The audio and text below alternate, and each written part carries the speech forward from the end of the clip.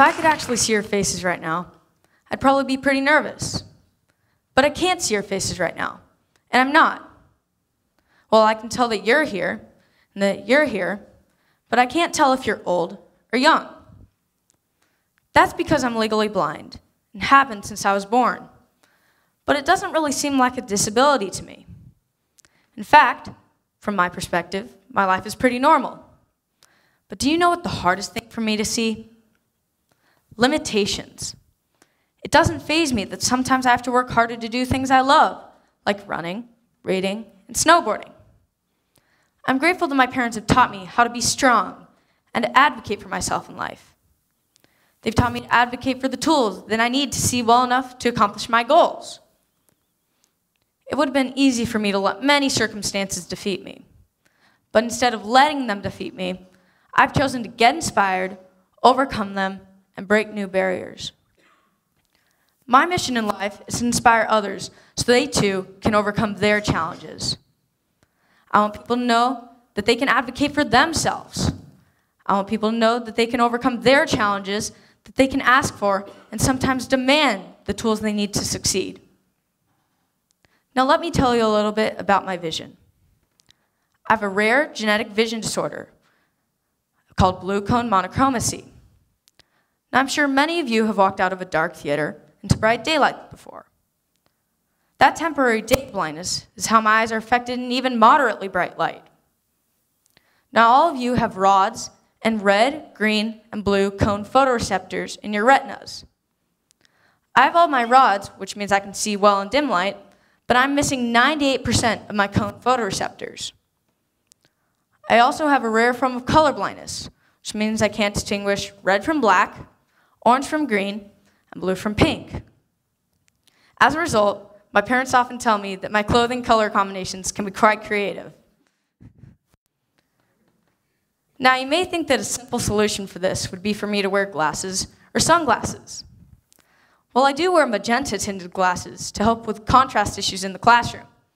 But overall, glasses just don't help me see far away or normal-sized print. My vision challenges, although challenging, have helped me have a positive perspective on life, because every challenge that was meant to knock me down, I would use to push myself back up and to try that much harder. For example, I used to play soccer. I loved soccer so much that my dream was to one day play in the World Cup.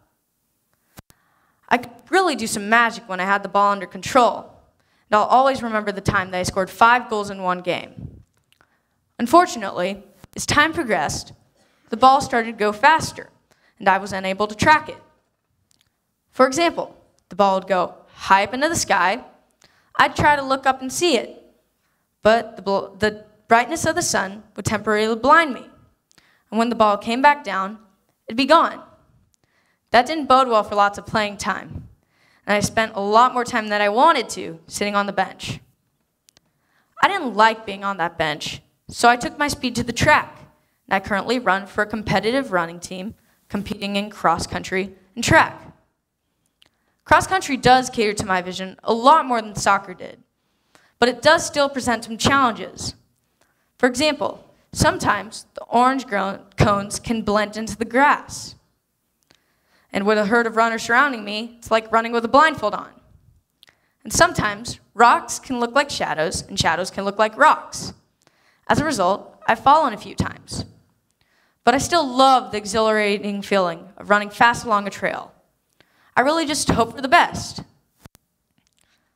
As for track, the tension off the line is quite intense because I can't really see where my competitors are. Are they in front of me or behind me? But here's what I can do to tell where they are. I can hear their breaths, the cheers of the crowd, and their footsteps on the track. As the turns and straightaways, I can tell where they are because the contrast between the dark and light lines on the track is great enough so I can see where to turn and where to go straight.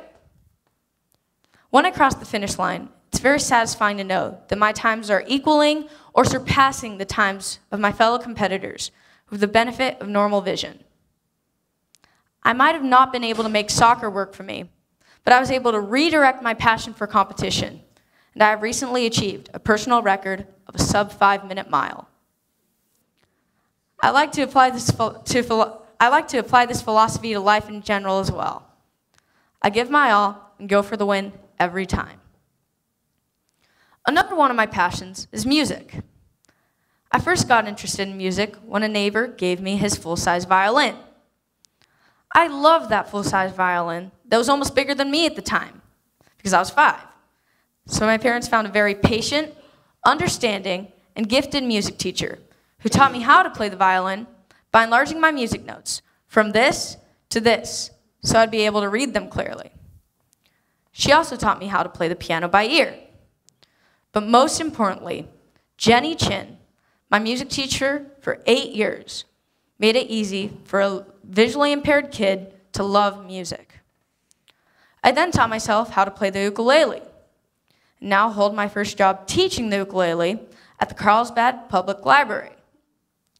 And I'm also currently learning the guitar. Last summer, I competed in the Temecula Kids Idol competition, singing Don't Stop Believin'. I couldn't really see the judges' expressions, but in my eyes, they're smiling and encouraging me every step of the way. I'm proud to say that I haven't let my vision disorder prevent me from excelling academically as well. In fact, I've had to learn to advocate for myself by asking teachers to write with a different color on the whiteboard if I can't see the one that they're currently using, or to enlarge the font on my homeworks and tests. I also use a magnifying device so I can see the whiteboard from a distance. I'm proud to say that I haven't let my vision disorder. As I said, I've learned to look at opportunities, not limitations in life, and I want to inspire others with or without a disability to take the same approach. I've already taken a step in this direction by working with the Vision of Children Foundation, which aims to find cures for genetic vision disorders and blindness. I'm honored to be a spokesperson and vision hero for the Vision of Children Foundation, based right here in San Diego. I'd like to play a song that I collaborated on with my producer, Jason Bronner. It's called Runnin' Blind, and it's my first original song.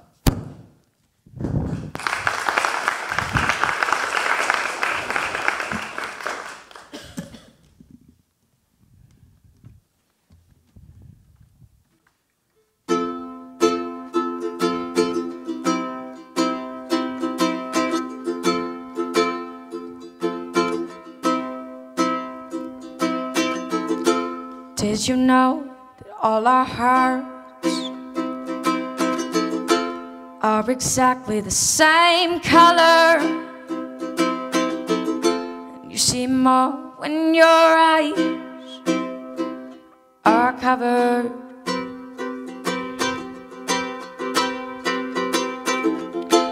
No one knows what works anymore.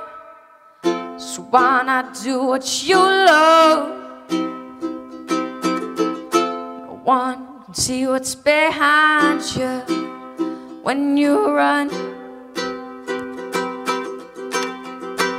So why not run through the shadows?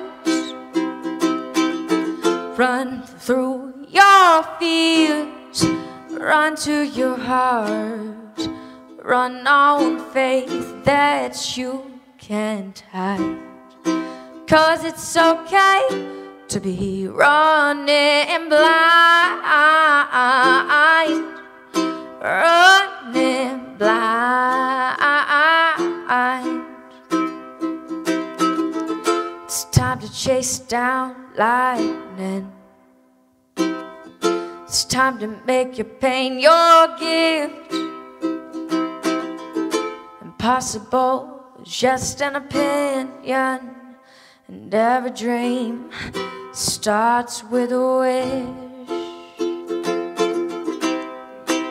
So why not run through the shadows? Run through your fears, run to your heart. Run on faith that you can't hide. 'Cause it's okay to be running blind, running blind.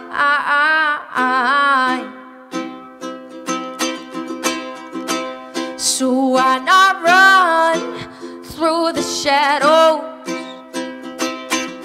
run through your fears, run to your heart, run on faith that you can't hide. 'Cause it's okay to be running blind, running blind, running blind. We see more when our eyes are covered.